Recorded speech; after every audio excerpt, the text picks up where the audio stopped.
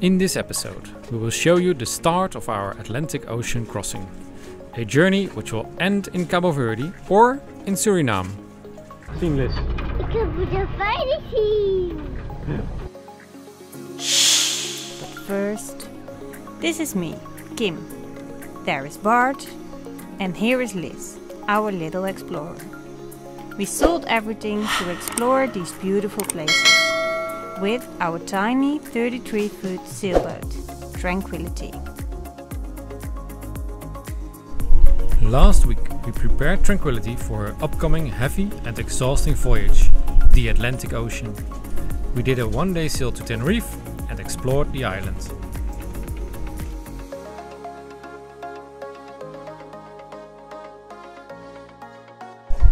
We will leave Tenerife from the harbour of San Miguel.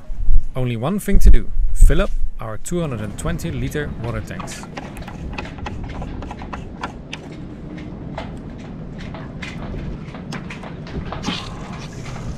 And then it's time to go. Behouden!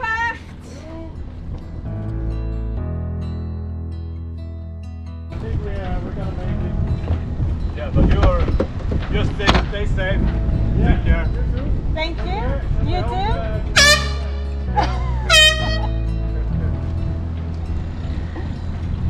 Finally, there we go. We are leaving on our way to Suriname.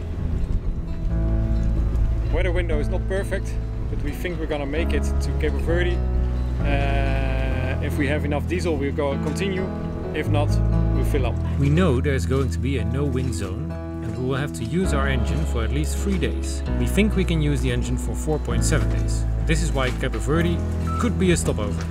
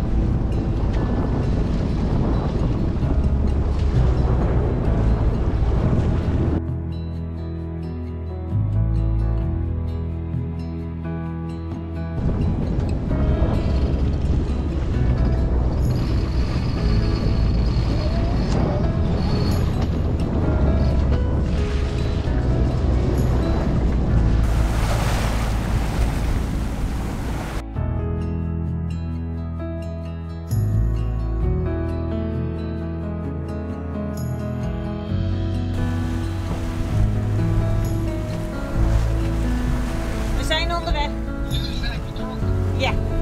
Oké. We zijn verder. Ja.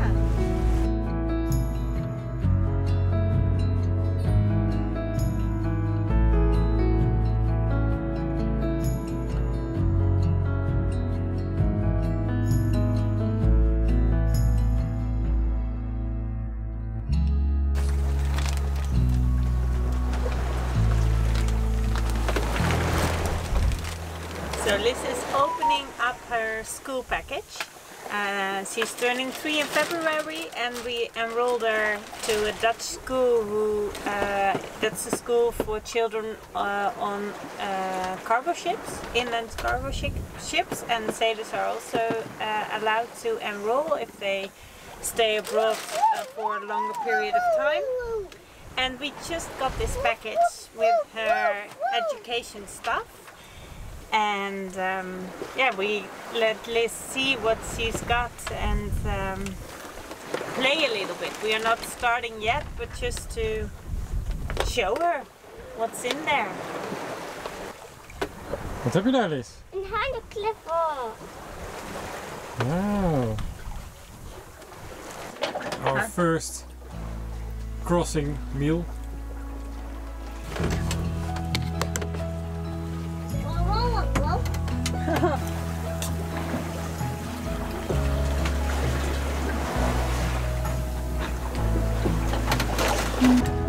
a little bit salty. First night, evening actually, 11 knots, 4.8.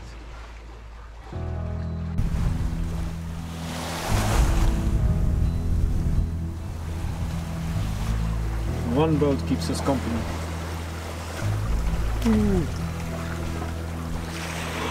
Sorry. So, first night shift of our big trip, and this is what you see behind me is the morning light. It was a very good night, much better than we had before. We could sail all the way. The wind picked up to 14 knots, and with the wind angle of beam reach, we were doing 5.5, 6 knots the entire night, so that's good. And I managed to get some sleep in the first half of the night, and Kim is asleep as well. Liz was perfect and she just woke up. It's now 7:15, so that's okay. Let's see what the second day will bring us.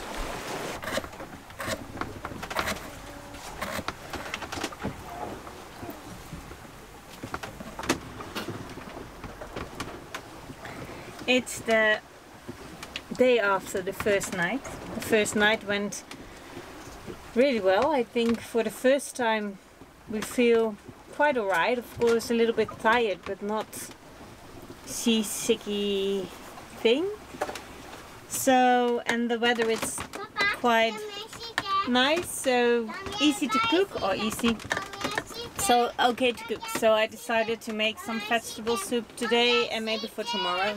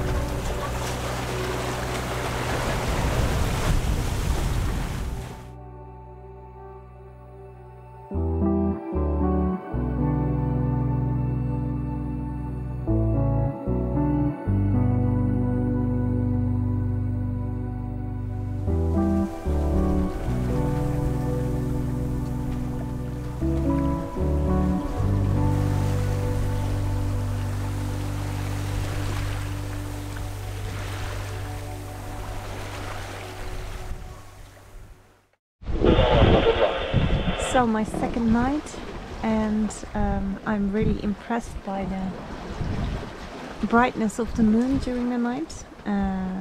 We haven't had that in earlier passages, so yeah, I really like it.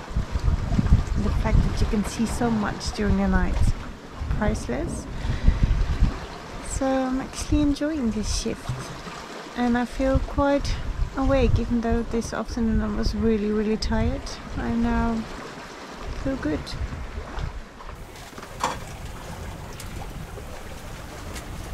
What just happened?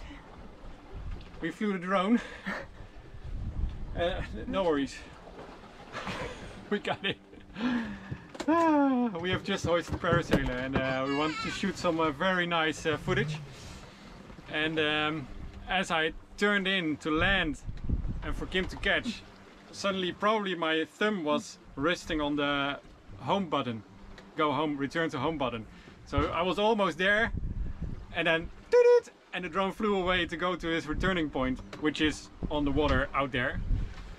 I can cancel it, but then my heart started beating a lot and I'm shaking like hell, so it was very hard to get the drone back to Kim. But I think a minor injury for Kim. She broke a nail, I guess. No, nothing. No, nothing. It hit my finger. It hit my finger. But the footage it's okay. is awesome. You're gonna see it.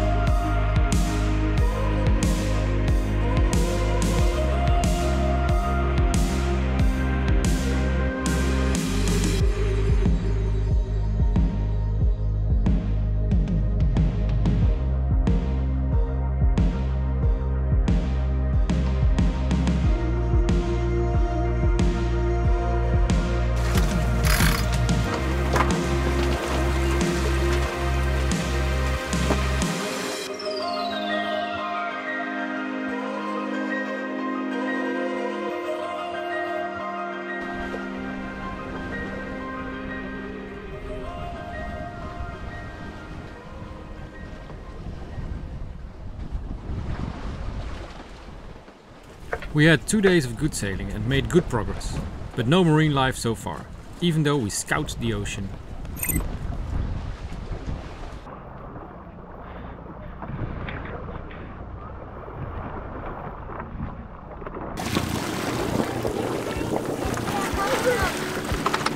Whoa! Wow, waar kan die gooien? Oh, Liz, zag je dat? Hij sprong omhoog.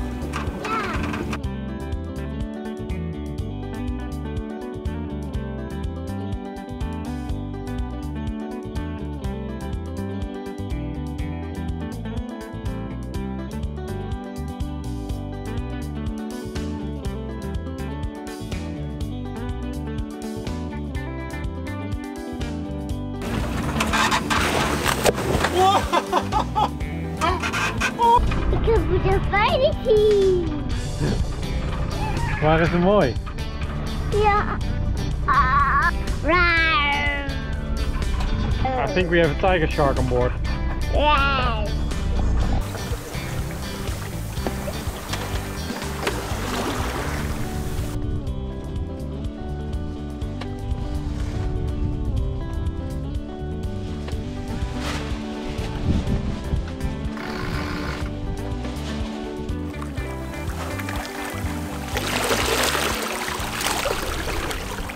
On the wind died down, which was predicted, and now we're in it.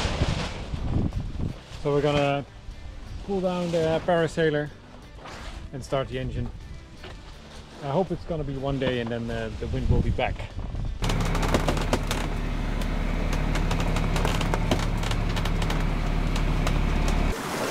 So night number 3. We started our engine at around 4 o'clock because the wind died, and we took away our Parasailor. But in the night, Kim felt some wind. She didn't want to wake me just to hoist the sails and everything, so she just waited. Well, 1 hour, and then it was my shift. So we put up the mainsail, so we shut off the engine, and now we're going 5.5 knots again. So that's fine, that's great. We thought we had to motor the entire night as well, so this is perfect. And we have a very clear sky, moonlight. The moon is bright. We had some dolphins around the bow, so that's pretty nice. But it's in the middle of the night, so I'm not going to stand up on the bow and have a look. Yeah, we feel fine. We are doing great actually. The trip has been good to us so far. We're still going south. And plan is to catch up some wind next to Africa again. We're ahead of schedule, so I think we'll be fine. We'll catch the wind and then we can go to the west. We're heading to Suriname, and hopefully with enough diesel so we won't have to make a stop over on Cabo Verde. So good morning. Temperature are rising, so my night shifts are quite easy because I can be outside because the temperature is quite okay. And what I'm doing is I try to do a 20-minute sleep cycle every time, so I still get some sleep during the night as well. And it's possible because I make myself a nice cozy corner. And I will just lay there with some blankets, because I mean it's still it's on the ocean and it's 26 degrees outside during the day, but at night it still feels a little bit cold. And this is only possible because the ocean is so mild to us. I don't think it will be possible in a few days.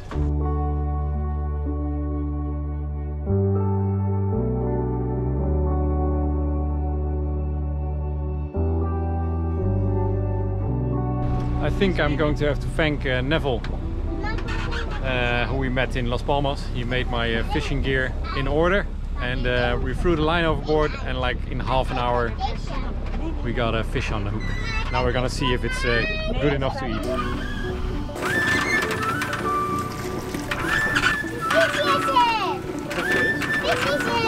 That's a nice size.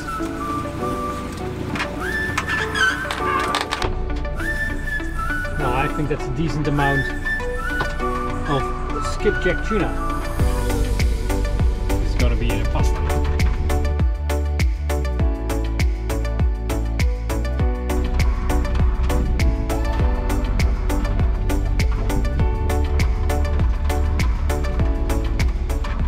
Nice. So the entire challenge is, do we have enough diesel to go to Suriname? We are not so worried if we are past Cabo Verde, because then the trade winds will kick in and that's fine, and they're always constant. But over here they should be constant, but there's a lot of difference now because of a couple of low pressure zones. So we motored already for 40 hours I guess, and I think we're doing fine. We motored at 1100, 1300 RPM. And our engine does 1.5 liter to an hour when on 1600 RPM or so, or maybe 1800 RPM. We're not really sure, so I think we're using a lot less than 1.5 liters. But let's have a look at the tank capacity. Now bear in mind, this is not full because our tank is not square, but I think we used half of our capacity now. So 40 liters gone, and that means we still have 130, so that's good.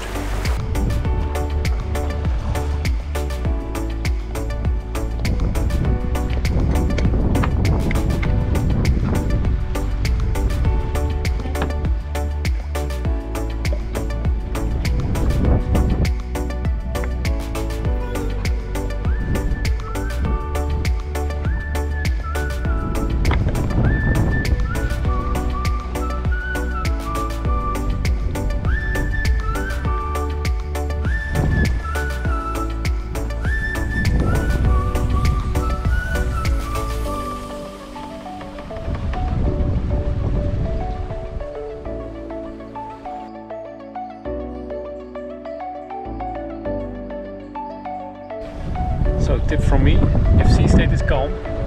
Fill up your diesel tank. Don't wait.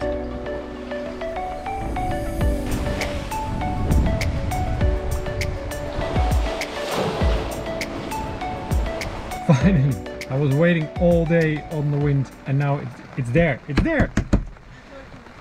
Woo.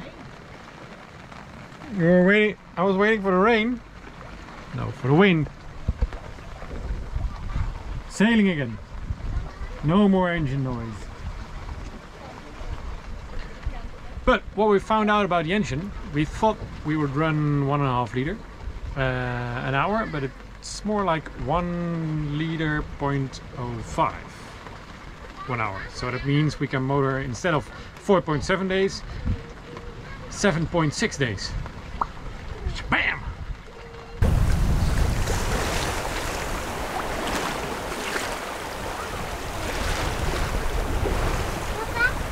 We're dodging rain clouds here. Everything backfired this night. An exploding pepper. So the boat is really smelly.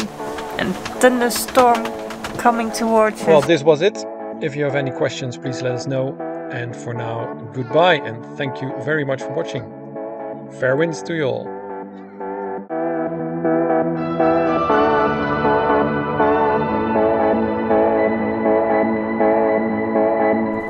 In the next episode, we say goodbye to Tenerife and we start the Atlantic crossing. Just the 3 of us on the Big Blue for 26 days.